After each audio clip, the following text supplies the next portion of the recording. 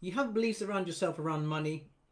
And what happens is your vibration that you're in, you're sending that out into the universe, right? That's the law of vibration working. So the vibration you're sending out into the universe. Law of attraction then responds to the vibration and it attracts back to you who you are, your identity, your blueprint. So people try to focus on the law of attraction, but we've got to back it up. We've got to go right to the root cause of the attraction, which is our beliefs. Now, you can never outperform your belief system. It's like trying to run away from your shadow. Haven't anybody tried to run away from the shadow? It's kind of impossible. Well, it is impossible. So we have this identity that's making us feel a certain way. It's making us think a certain way. So the universe goes around, is working all the time. Law of vibration, law of attraction is working constantly. So throughout the day, when you're sleeping, it projects, it goes out into the universe and it starts going fishing for things that are on the same frequency as you are.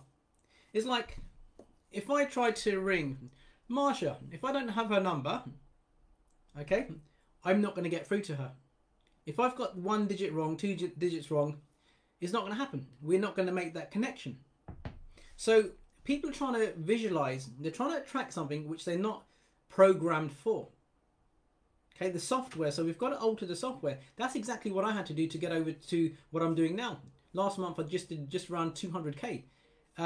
Where before I was trying to attract 200,000, well I was trying to attract 20,000, 25,000, 5,000, but I wasn't able to do so because simply I wasn't on that frequency. I wasn't programmed. I didn't have the beliefs about myself. The beliefs about myself, the beliefs about money, success, my worthiness, right? And all the universe does is mirrors back to you your subconscious beliefs, your identity. Is this making sense, guys and girls? Is this making sense? I'm going to break this down to you as simply as I can. Okay? And our programming begins from a very young age. So we start to gather data. We start to look at our past experiences, we past failures, past rejections.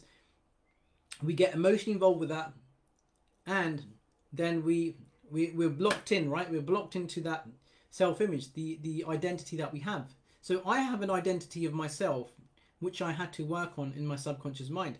So we've got an image in our subconscious mind because we think in pictures. So you have an image of who you believe you are and who you believe you're not.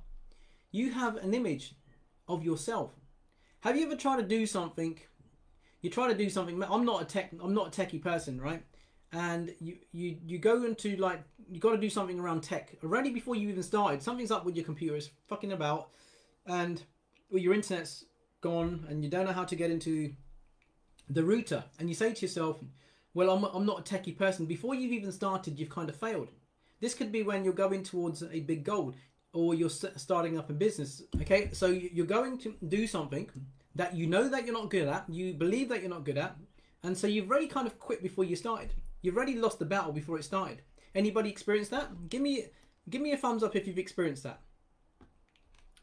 So like I said, our identity that we have, that is what magnetizes things to us. Now,